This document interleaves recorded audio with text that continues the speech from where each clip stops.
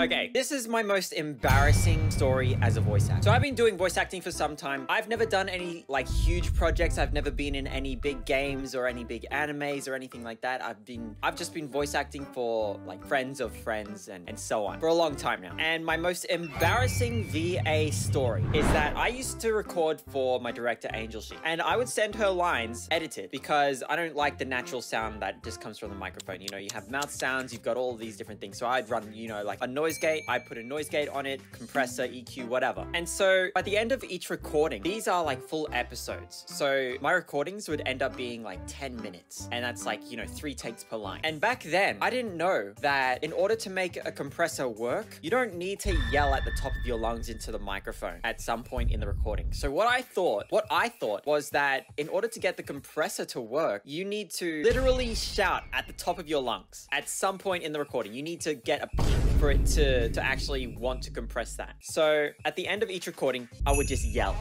Like I would just fucking yell into the mic, or I would eat the microphone. So one day I accidentally send my director a 10-minute recording, all the lines of an episode. And at the end of it, there is just a fucking jump scare.